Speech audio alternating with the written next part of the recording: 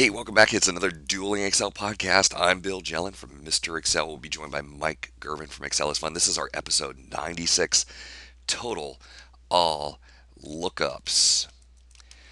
Hey everyone, this is we are going to go beyond arcane. We're going to go to arcane to the third power.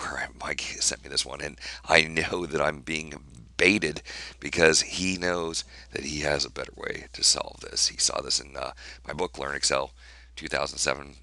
2010 from Mr. Excel, and I already know that he's going to have me beat here, but I'm going to do it the way that I did in the book. Here's the question: we have a whole bunch of invoices and amounts, and here is our bonus table. We don't want to pay the bonus yet. We just want to create a little accrual reserve to figure out how much the bonus is going to be. So I want to know what the total of all the bonuses are in a single formula. So let's go arcane to the first level. Equal VLOOKUP. Go look up this amount over here in this table, F4. I want the second column, but I don't want an exact match, so I'm not going to put false. Instead, I would tend to put true, but it turns out you don't need to put true. You can just leave it off. All right, so what that does, that looks for 12,835 in this table. When it doesn't find it, it goes to the row just before 12,835. Now, this is the only time that this table has to be sorted. It has to be sorted in ascending order. Most VLOOKUPs, the table does not have to be sorted, but here it does. All right, double click to shoot that down, and we have our formulas. But hey, wait, I don't want all of these formulas. I want one formula to add all of that up. Unfortunately, if I try and do equals sum, open parentheses, VLOOKUP, there's nothing I can do. Control Shift Enter, nothing will get that to work. So we need to go not just arcane, but arcane. Are you ready? Equal lookup. Lookup, what the heck is that? Go look in Excel Help for lookup. It says, hey, don't use this. There's newer versions of lookup. Go look at VLOOKUP.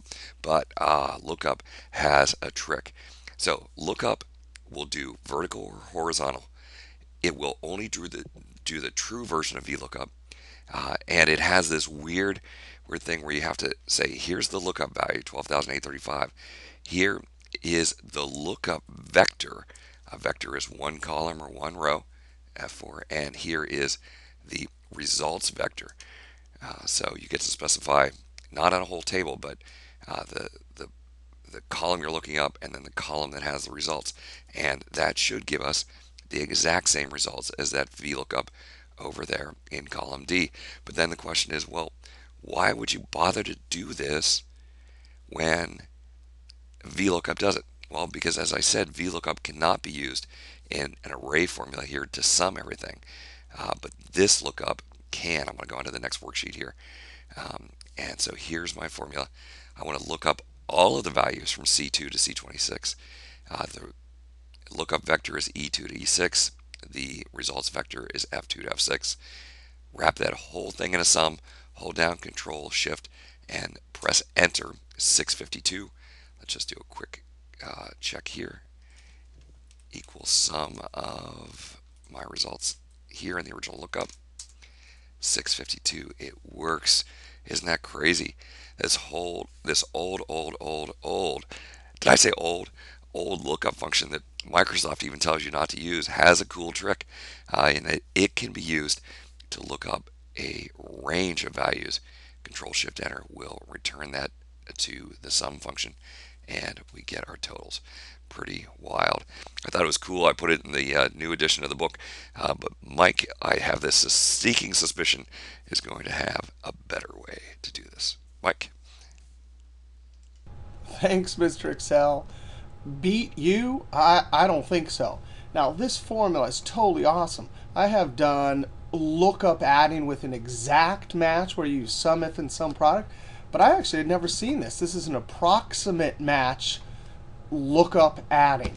Now this formula is totally cool, and I got to tell you something about his new book. Here's his new book. This is the Learn Excel from Mr. Excel with 512. I used to use his book before I started making videos, the one with 277 tricks. This is way back. I used to use this in my advanced Excel class, and he came out with an intermediate version, but this one has 512 tricks, and this is one of the new tricks. Now, if you have some of his older books, this book has a bunch of cool new tricks. All right, so I like this. In particular, the lookup vector and the result vector with the lookup function. Now, it happens to be that both columns are next to each other. Now, this form of it would be great if this range right here was somewhere else or even transposed. Then you could use this version here. And like Mr. Excel said, lookup, it is old. I think he said old a lot of times. No way. There's lots of great uses for lookup because it can handle arrays in various ways where VLOOKUP can't. All right, I'm going to come over here. Straight stealing the idea. I'm just going to, instead of use sum, I'm going to use SUMPRODUCT. Now, SUMPRODUCT is great because it can handle arrays, and that lookup function is returning an array of values. SUMPRODUCT just allows me to use the lookup without using Control-Shift-Enter. I'm going to use that lookup. Totally awesome.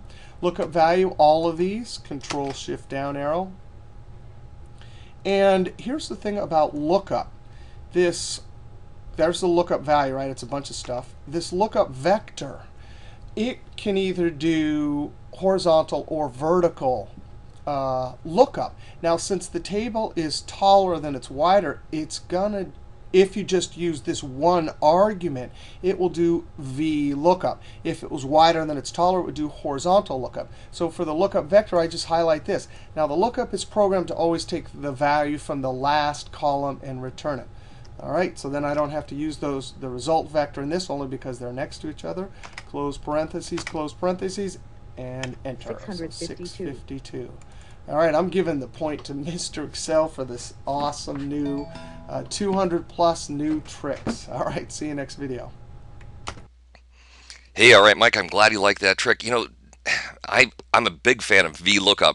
And, if we were doing VLOOKUPs into this table, we could just specify this as the entire table range, press F4, and whether we wanted column 2, 3, or 4, we wouldn't have to think about it. It always irritates me the way that Mike used that formula where you specify a range, but the value that you want to return is the rightmost edge of the range. Although I guess it really isn't that bad because I can lock this range down and say, hey, it's always going to start in E, but as we copy to the right, it's going to get one column wider. And so copy that across. See, now it goes to G and returns the value from G, and copy it one more. Now it goes over to H and returns the value from H. So it may not be as strange and arcane as I thought. But definitely kind of out of my element here. VLOOKUPs, I've done millions in my life. Lookup, I've probably done about 10 or so. So still giving the point to Mike, plus throwing the SUM product in there. All right, hey, I want to thank everyone for stopping by. We'll see you next week for another Dueling Excel podcast from Mr. Excel, and Excel is fun.